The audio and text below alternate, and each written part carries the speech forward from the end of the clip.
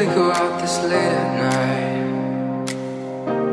to the place of the animal. Hi guys! Welcome back to our channel. I'm Momo. And I'm Pangs. And we're here to do a question and answer portion. So, I tweeted a long time ago kung ano yung mga gusto nyo itanong sa amin with a hashtag Momo Pangs. Sige mo alam yun. I'm busy. Our first question is from Bella Chow at JMMBBBLTR_. How do you keep your relationship strong? For me, it's always communicate with each other and understand kung ano yung pinagdadaanan ng bawat isa. Tsaka, be honest, na? Hindi, be honest with each other kung ano yung nararamdaman nyo towards each other, kung nafe-feel nyo bang may nababother sa inyo, sabihin nyo agad sa partners. Ato, from Patricia _. Are you two planning to get married or settle na sa relationship nyo na meron kayo? Well, we have, we talked about our future together na we want to get married. So, we're talking about it lang. Pero we'll see, syempre. Matagal pa naman yung future. Ayun. So, we just wanna, embrace muna kung anong meron kami ngayon. Next time na yung... Ito, from Kaloy _ Who's the laziest? Siya. Oy, hindi Oy, ikaw yung pinaka-laziest sa atin dalawa. May time na tamad ka din. May time na tamad ako, pero most of the time, ikaw. May times na tamad ka, gabi ka naman. Ako lang nilalaglag mo dito. May times, pero most of the time, ikaw. Okay na. Sobrang kalat mo sa okay na! Eto, from... Kay Ate Hershey. From Chi Escano, tama ba? Oo. Anong dahilan ng madalas yung pag-away? Miss yung sobrang, minsan immature. Hindi naman, feeling ko nagkakainitan, hindi. Parang, kasi may times na pagsasalita siya, parang hindi mo alam kung sarcastic ba siya or seryoso yung pagsabi niya. So parang ako sa side ko na parang, kasi sobrang ba't ganon? Sobrang sensitive yung tao. Sa kanya lang, pero sa ibang tao hindi. So yun, yung mga misunderstandings yung lagi na yung pinag-aawa. For Pangs, paano maglambing si Momo? She's always malambing naman sa akin. Well, minsan Ano? Minsan, hindi, yun na yun. Hindi, paano ako maglambing? You have to describe paano ako maglambing. Paano maglambing sa akin si Momo? Well, palagi naman siyang malambing sa akin na she'll always do something special. Lagi siya nag-e-effort. Like, pinaglulutuan niya ako. Mga small stuff na ma-appreciate mo sa kanya, like,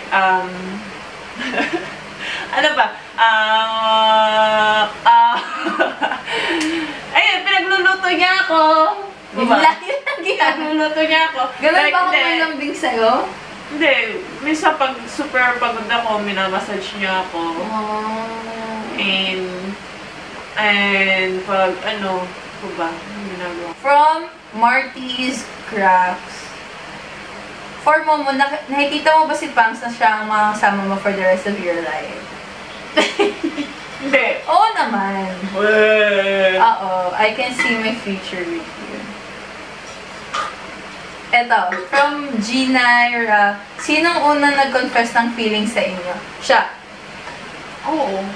Palagi naman. 2 weeks, nag-I-love you na siya, guys. Totoo ba yun? Oh. Aray! Hindi totoo yun. Tingnan mo?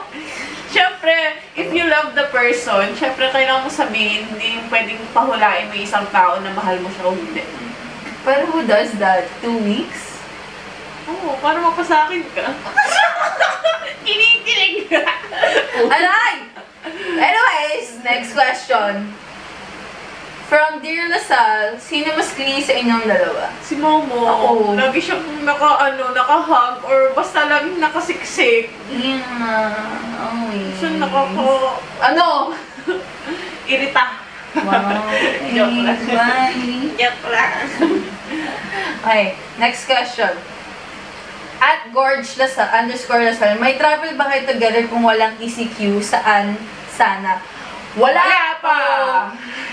I've got my training and... Hindi, may travel ba kayo together kung walang ECQ? Meron na, pinaplan pa lang, pero... Hindi, kasi pag walang ECQ, nasa training tayo, so wala din tayo magpaplanong puntahan. Pero kasi sa December din. Oo, may plano naman kami to go somewhere else, pero... Wala eh, dahil sa ECQ. What can we do? Stay home, guys! Stay home! From 7_4, ano yung mga ginagawa nyo pampalipas oras during quarantine?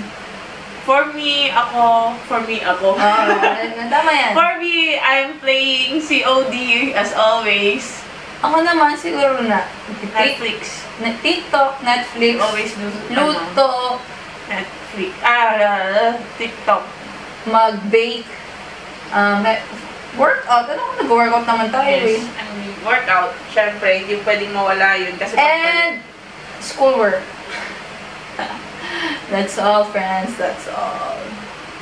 sino mas magaling magluto? At Gorge _Lasal, sino mas magaling magluto?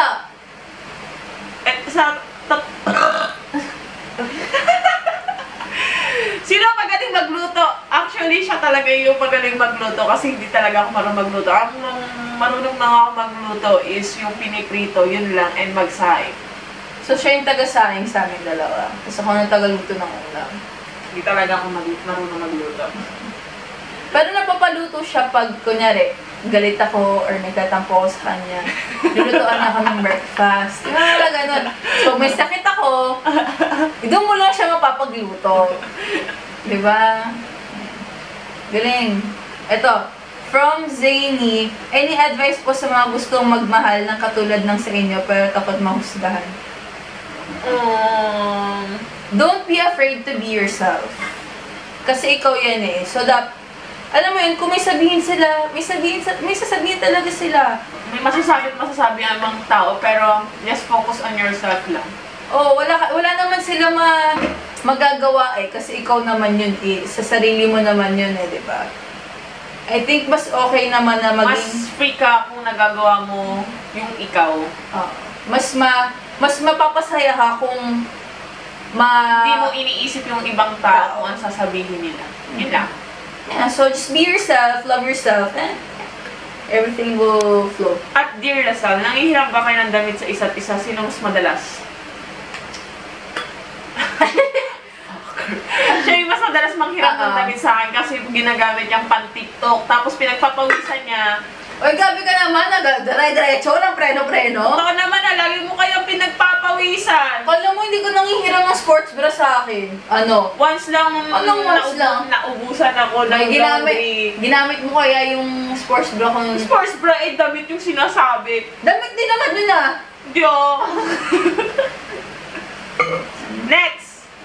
Ito, from at Eunice Audrey VT. Sino mas magaling sumayo or mag-TikTok sa inyong dalawa? Siyempre ako. Galing ko kayo sumayo. Kahit ulang ka sa panig. Tapos, ano yung cross? Next! Ito. Okay, from Gorge _Lasal.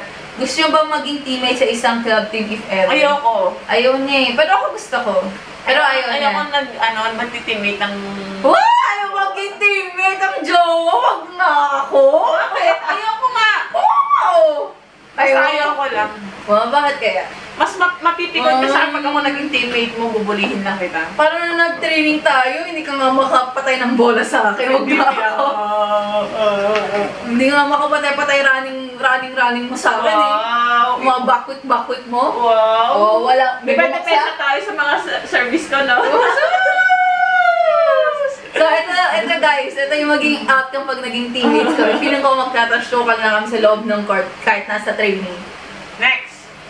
From Angelina DC, sino po yung unang nag-sorry kapag nag-away kayo?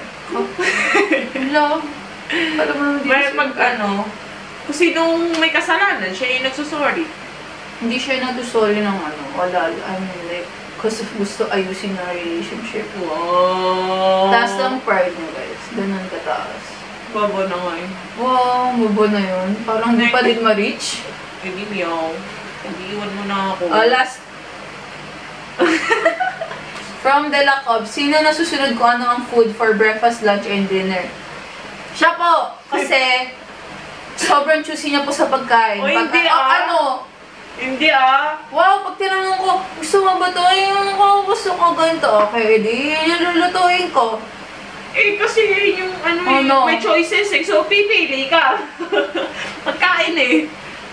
Wala. Pero siya lagi nasusunod kasi pag ayaw niya, hindi niya talaga kainin. Pag ayaw niya yung lasa, hindi niya rin kakainin. Tapos pag diluto ko, tapos ayaw niya yung lasa, hindi siya kakain. Oy, kinakain ko.